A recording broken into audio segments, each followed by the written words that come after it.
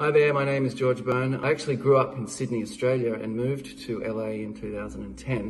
And the photographs on show here are fairly straight urban landscapes. I'm very much interested in creating pictures that depict quite everyday or banal urban landscapes and locations and reimagining them as beautiful seismic moments. My work purposefully exists in that juxtaposition of real and imagined and raw and refined. I like to have space and not too much clutter, and things are fairly simple in the way that I'm depicting the world. I think colour is hugely important, and I'm always experimenting with the certain alchemy that you find between colours and the relationships of colours.